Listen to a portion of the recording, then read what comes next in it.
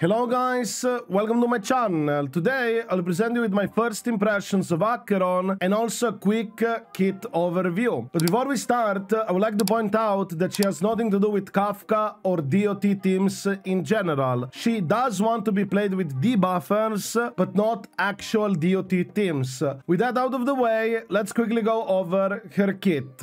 She's basically an ability damage dealer with a unique gimmick where she does not use normal energy. She has her own energy point system, and whenever she fills up this energy point system that she has, she'll be able to use her ultimate. Now let's go over her skills. Basic attack, just a normal basic attack, nothing out of the ordinary. You're not gonna exactly use this at all. Now let's go over to her skill, which is a blast attack, and her skill will give her this energy point and also inflict a flower on a single target enemy. But regarding this flower system and also the energy point system, it's better to start with talent to explain further how this works. So basically, when any unit will inflict the debuff on the enemy target by using an ability, Acheron will gain 1 point of energy, and also she will inflict the flower on that enemy target. This effect can only be triggered up to 1 time per action, so you could use a skill and ultimate as a separate action and get 2 points that way. As for the flowers itself, you don't have to worry about losing flowers on targets, because if the target with flowers would go away, the flowers will be moved to a new target. Also for the flower itself, it's not considered as a debuff. Think of it more like ratio, wise man's folly type of quote-unquote debuff, which is not really counted as a debuff. So where does she actually have a debuff as a nihility unit? It also does come from her talent. Basically, whenever she will use the ultimate, she will deplete toughness of enemies regardless of weakness type, and also debuff the enemy with all type res reduction until the end of the entire ultimate.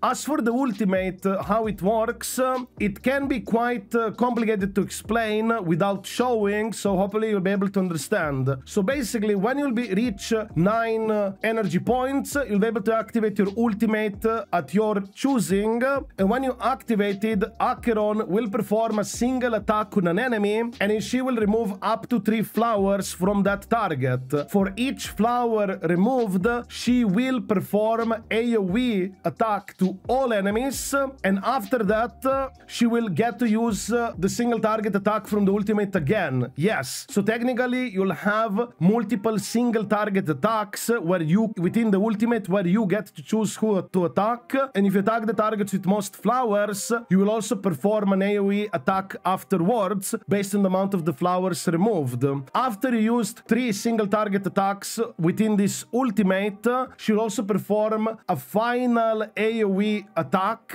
This final AoE attack is quite strong as well, and do remember the talent where you reduce the enemy all type res and everything down is all active while she's within this ultimate, so that's pretty great, pretty cool. However, this ultimate does get improved further with her traces as well. So let's go over to the traces. So the first trace, she will get her ultimate improved, where she will have a damage stacking buff, stacking up to 3 stacks, and also lasts for 3 turns. So it's gonna be very doable to maintain this trace buff.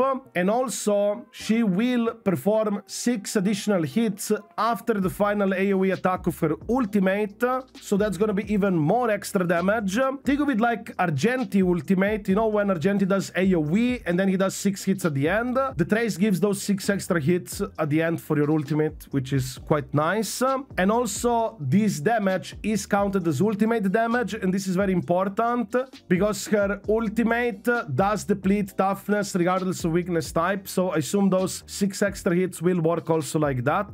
As for her third trace, yes, I willingly skipped second trace because I want to talk more about second trace specifically. So for the third trace, trace, she will get immediately 4 energy points at the start of the battle and 4 inflicted flowers on enemies. So basically, in the opener, you will get a very fast ultimate with Acheron, but then it will slow down. As for your second trace, it is very peculiar because you will require 1/2 other characters following of the path of nihility to increase Acheron basic attack, skill, and ultimate damage by 115% or 160% of the original damage. Basically, this multiplier is multiplicative to the final damage value instead of being added as a damage percentage layer. So it is very important that you do have 2 other nihility characters with Acheron to maximize this damage. And this is one of the things where it does make her sort of less free-to-play friendly, because you do require 2 other nihility characters, and not every nihility character is gonna work at its best. I will tell you also what I've seen so far,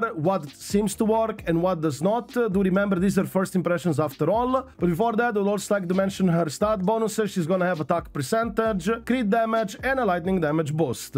So now with the kit overview out of the way, let's talk about my overall impressions. Overall, with my first impression, Acheron does not seem to be necessarily a free-to-play friendly character. Her options are quite limiting because you do want to play with 2 nihility characters.